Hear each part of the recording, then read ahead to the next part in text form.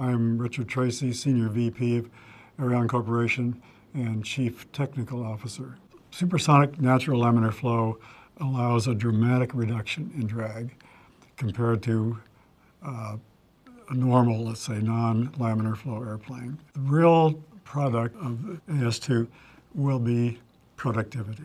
Yes, there will be this exuberant feeling of going fast, of doing what only fighter pilots have done in the past.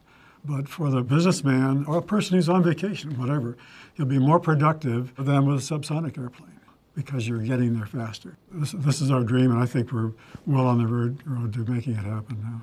We're bent on creating a practical, efficient supersonic airplane, one that does not rely on afterburners to make it to Mach 1 or beyond, one that can operate out of normal business airports, not just the 2-mile-long runways of London and LAX, one that will be comfortable to ride in and for the pilot, just like flying every other airplane.